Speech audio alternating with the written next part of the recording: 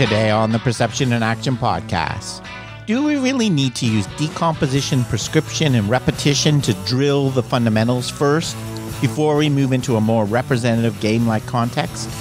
A direct comparison of drills and the CLA. So it's time for a call to action. Hi, this is Rob Gray from Arizona State University. I've been on a now over 25-year journey as a researcher, professor, and high-performance consultant to understand how we acquire and adapt our perceptual motor skills. Welcome to the Perception and Action podcast, where I discuss how psychological research can be applied to improving performance, accelerating skill acquisition, and designing technologies. Now on to the show. Hi everyone, this is Rob Gray from ASU and the Perception Action podcast, back with another article review. In today's episode, what I want to tackle is the common bugaboo we have about the fundamentals of skill. And the idea, I think I've expressed this before, I have a lot of coaches that they really like variability, self-organization, exploration, and movement skills after they teach you the fundamentals, right? How can we possibly let a soccer player play a small-sided game before we teach them to dribble or pass, right? We need to teach the fundamentals typically in a very isolated, decomposed, repetitive, prescriptive way first, get that down, and then we can move them up to more realistic, representative environments. We're going to plug that basic skill into those representative environments. That's an idea that is really strong and it's hard to get rid of. A lot of people really, really still believe that. So what we want to do, and this paper is going to challenge this idea. And this paper is going to look at soccer. It's called Train As You Play, Improving Effectiveness of Training in Youth Soccer Players by Ducker et al. G.L.E. Chow, former guest on the podcast, one of the authors of the course known for nonlinear pedagogy. Right, so this is this paper. So let's have a look. Okay, so kind of a background, right? Research on you typically coming from a cognitive psychology information processing perspective is the idea that you have to build up these motor programs of the fundamentals first, right? And then you can plug them into the game, right? And deliberate, that goes along with Erickson's idea of deliberate practice, right? You identify what's involved in the skill, what the ideal technique is, and you train to develop those, right? So we need to isolate the skills so we can develop these automatic motor programs before we actually play the game. Okay.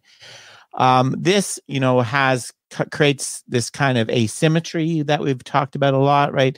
Where the coach knows all the answers, right? The coach knows the correct technique. The coach knows the fundamentals you need to learn, and they're going to prescribe them, feedback, correct, so on.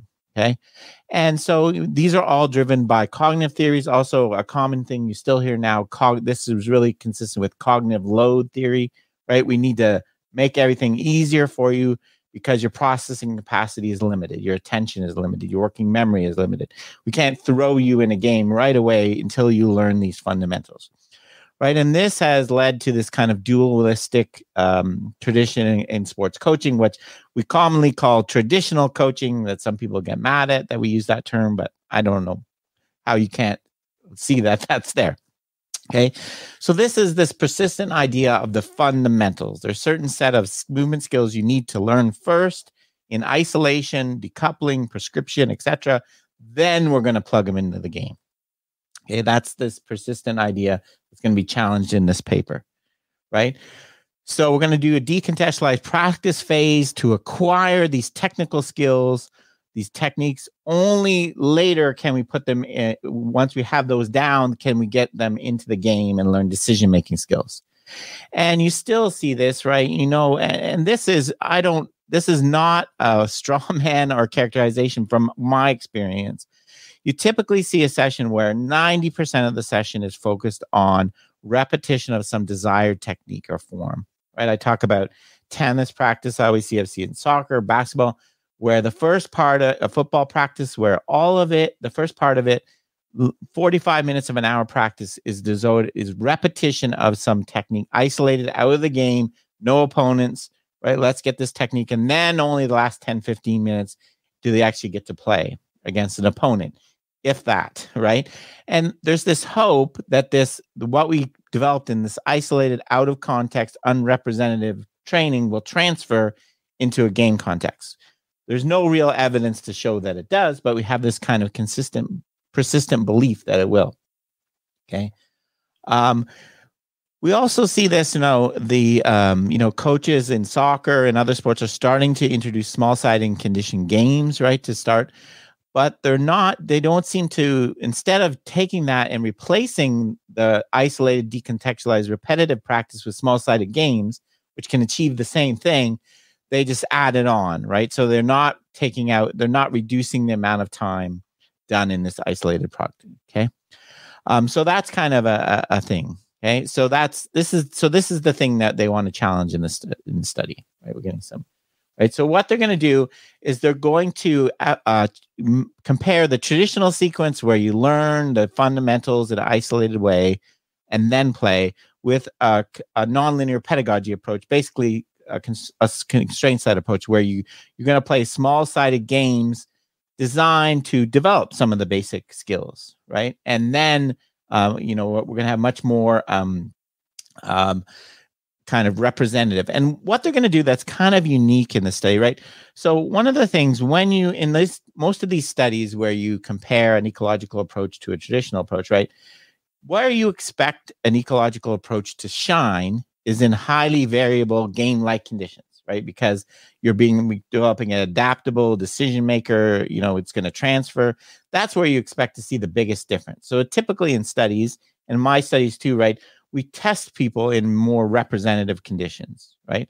So we test them in very representative conditions with lots of things going on, lots of variation in pitch speed in my baseball studies and things like that, because that's where we expect to see the big difference.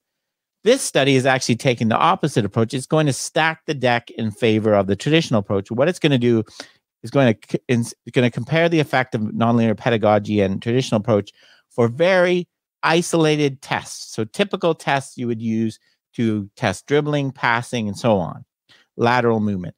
So what they're going in the pre and post, before and after training, they're going to do dribbling around cones and timing, right? So they're going to use very unrepresentative measures that are in favor of the isolate, that are very similar to the isolated training to see this, right? So what they want to see is, can the nonlinear pedagogy approach, constraint set approach, still be effective even when you're testing and measuring in a non-representative environment and using non-representative tests, which we do eventually want to move away from, hopefully. Okay, so in the study, they had three groups, one control group and two treatment groups. They called the play and practice. The practice is the traditional isolated, repetitive, prescriptive coaching. Play is small-sided games.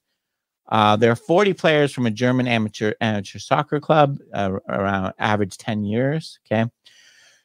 There was a little bit of a thing. It's not that big a deal, but a methodological issue is that they decided to use, they took them from teams that were playing at different levels.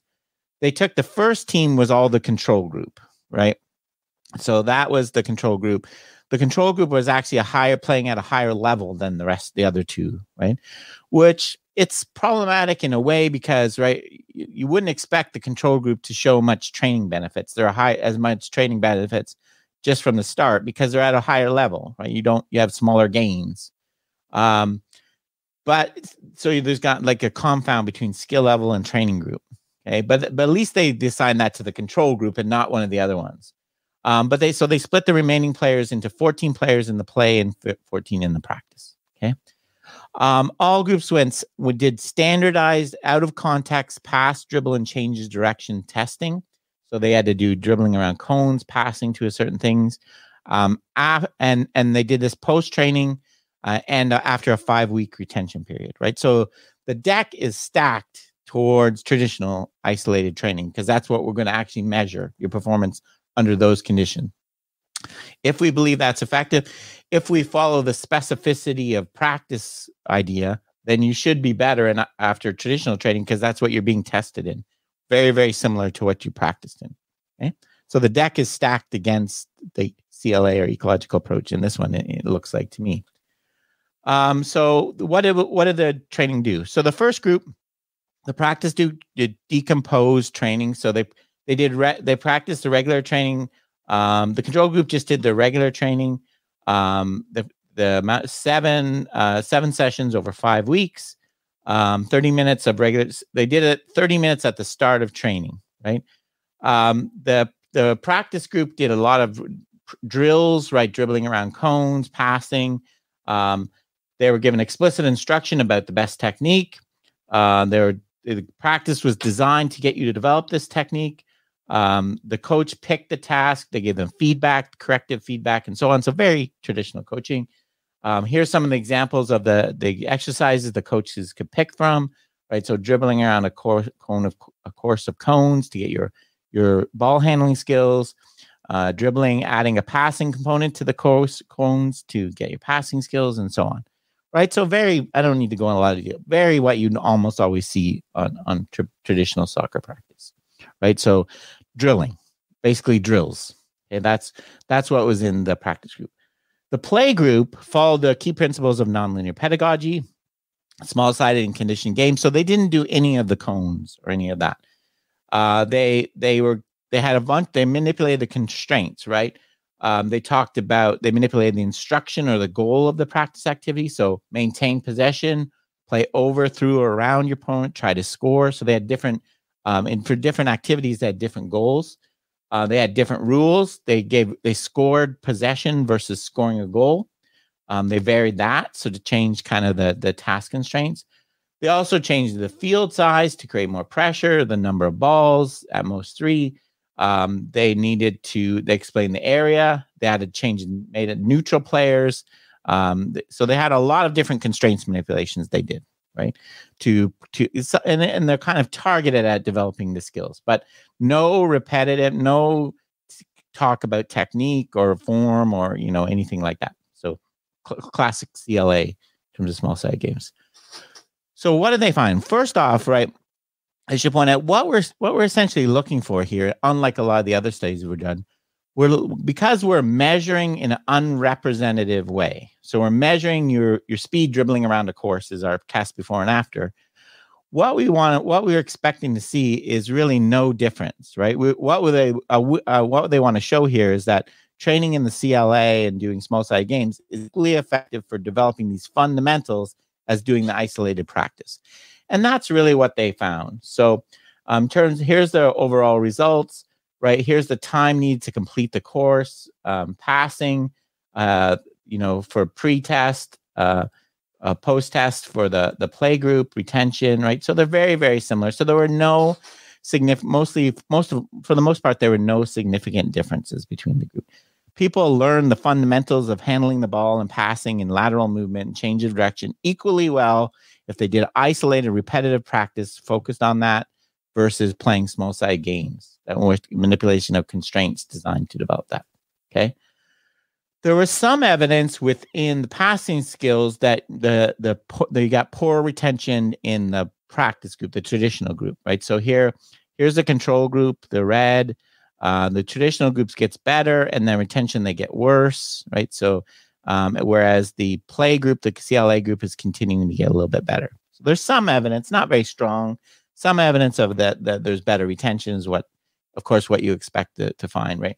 So what they're basically showing is the 3 groups are the same. As I said, you wouldn't expect this because you wouldn't expect the CLA to really shine here because we're not really testing under conditions, right, that it's benefit. What we're showing here is that it's equally good at developing the quote-unquote fundamentals of soccer, right, as all the traditional methods. If we now did a game test where you had to decide, you had to make decisions, you had to pass, you would expect this group to be, the CLA group, to be much better. So it has the core teaching the fundamentals and all these other positive things, which has been shown in tons of other studies, right? That are shown, right? So so overall, the originality of the study is that as I said, they're stacking the deck towards the traditional approach by testing technical skills in a very unrepresentative way, dribbling around courses, repeating. So if anything, you would expect the isolated group should be better because they're testing in the same conditions they practice under, but they're not. What they did was they looked at, in the practice, the number of opportunities participants had to repeat the same movements. And what they found was it was less in the small-sided condition games, of course, not surprisingly. The And so they're really challenging the idea that you need a certain number of reps, the deliberate practice, right? You need to develop the fundamentals, right? What they showed is variability seems to be more important than a certain number of reps. Okay. So some evidence in the retention effects going on here. So they had, the greater variability seems to be more important than strict repetition, right? So I think pretty positive support for the ideas that, this is something I try. You can get the fundamentals in a representative practice, right?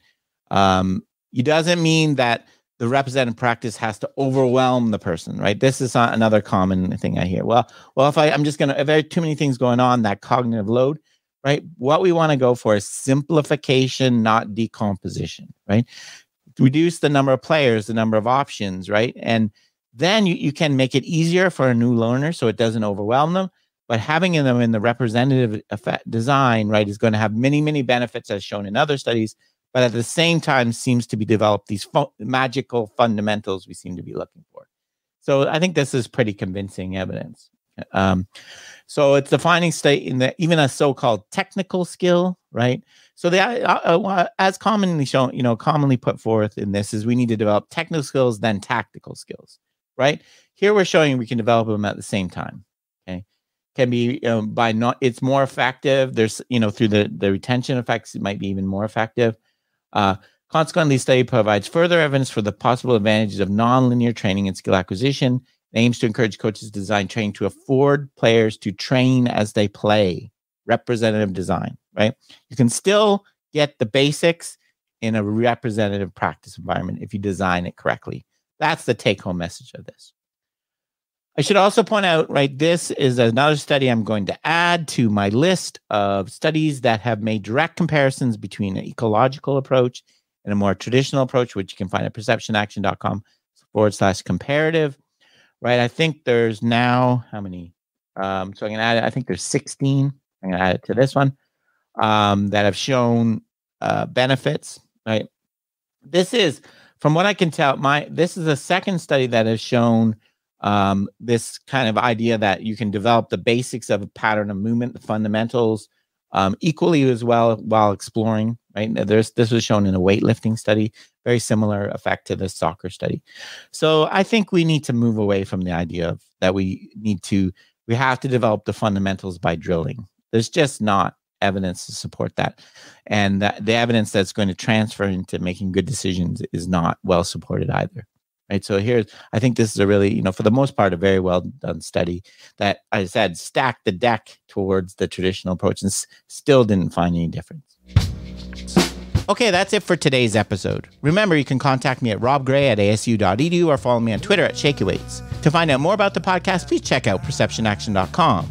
Finally, to support the podcast and receive bonus materials, including a monthly coaches meetup, please head over to patreon.com/perceptionaction. This is Rob Gray from ASU.